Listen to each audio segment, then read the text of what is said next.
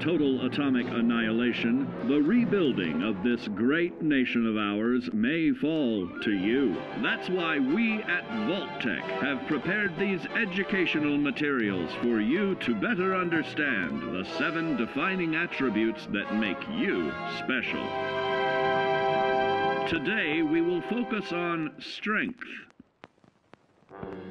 In the wasteland, essential supplies will be scarce.